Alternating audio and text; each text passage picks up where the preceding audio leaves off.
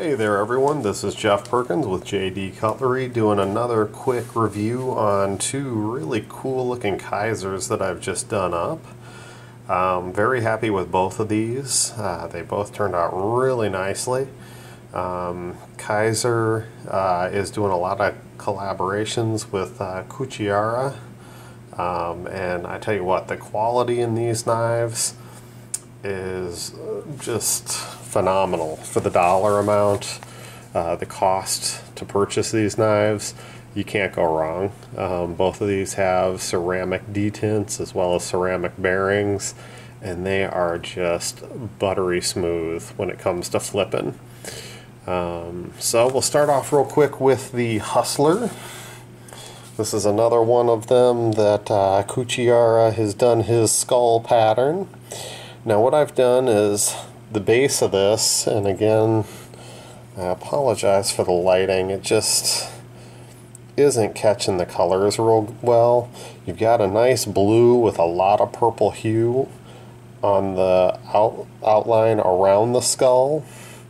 The skull is more of a navy blue, and then you've got that nice bronze in the actual skull itself. So we got a little bit of fingerprint here, and this side is that nice deep blue with the purple hue again.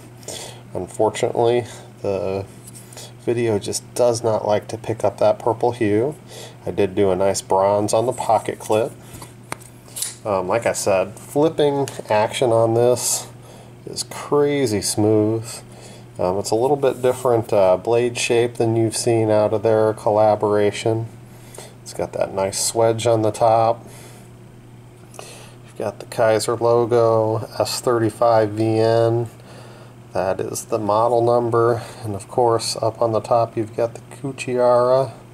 Not sure if I'm saying that quite right, but that is on there. They have stepped it up and done the steel lock bar insert. You've got two screws on that one. This one's not too bad fingerprint wise. Sorry, my hands are a little sweaty. I did the last video with gloves on, but these two really don't require the gloves. This one, you got to get in front of that flipper to make that sucker fire, but man, when it goes, it just goes. Centering is almost perfect on all of these Kizers. They do a really good job with that, and we're about probably 40% on the lockup there. So very, very cool, nice and smooth.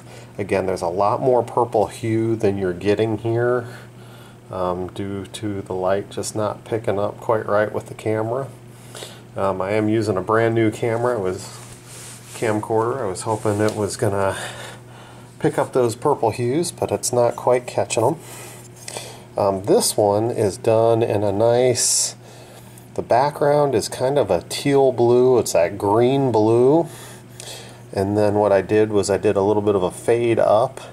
You've got a deeper purple going into different purples, you got a little blue in here, going into a lighter purple, into a pink, up into an orange color.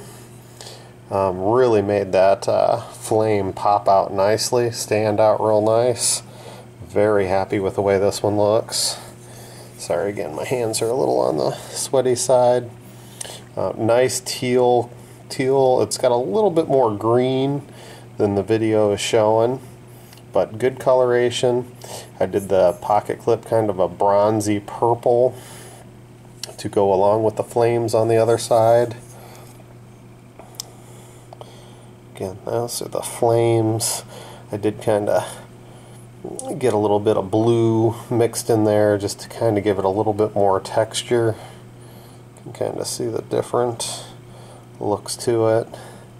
If it doesn't sell well that way, I'll strip that and just redo it with the fade up in the colors, but I kind of liked that blue myself. Gave it a little bit different, a little more life, just a little more texture to it. Nice purple. The action on this one is just crazy. This is the Compadre with the flame carving on it. The heavy blade, just, man, as soon as that sucker lets go, it just locks right into place. Again, you got your Cuccharia on the top, S35VN, and this one says the Compadre on it. It's got that nice Bowie style blade, a lot of belly to the front of that. Fits really nicely in the hand. It's a big knife though. Very big knife, very nice, very happy with the quality on this one. Lockup, again, you're right about 40%, and again, you are just about perfectly centered on that knife. Pocket clip stands out nicely with that teal blue background. Real happy with the way that one turned out. So I'll probably be getting a couple more of these in to play with some different colors on them.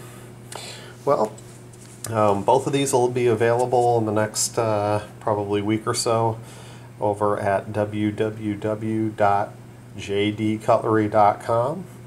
So definitely check them out over there. They'll also post it up on Instagram at jdcutlery. And thank you again for tuning into the video, and I'll see you on the next one.